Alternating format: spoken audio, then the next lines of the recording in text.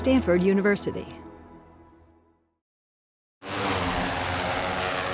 Our goal with this is to develop a low-cost system to measure water quality in San Francisco Bay. Specifically, we're looking at suspended sediment concentrations. Suspended sediments protect the coast against sea level rise, it absorbs pollutants, and it affects the light penetrating the bay, which controls how much phytoplankton can grow and really impacts the ecosystem. The basic question we want to know is, if you draw a line at Dumbarton Bridge, you want to say, how much sediment is going across that bridge? Is it net into the bay or is it net out of the bay? And it seems like a simple question, but we have no idea. The measurements are kind of expensive and difficult, and getting boat time is a challenge. So we want to develop a low-cost, easy-to-use system where you can go measure large areas of sediment concentration. And to do that, we're using a drone and a multispectral camera.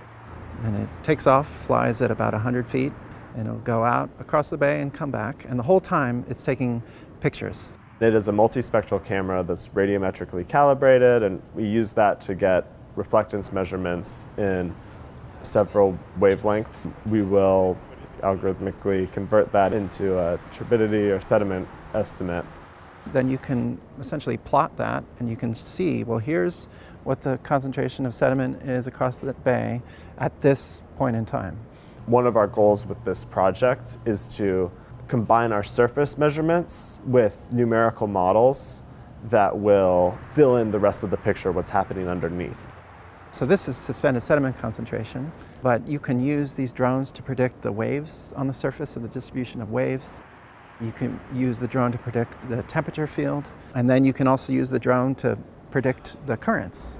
We enjoy working in San Francisco Bay for several reasons.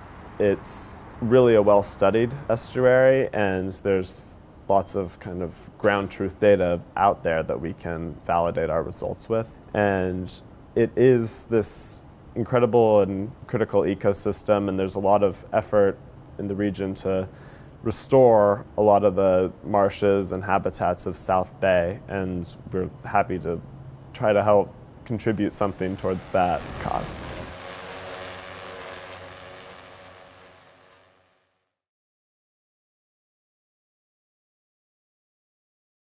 For more, please visit us at stanford.edu.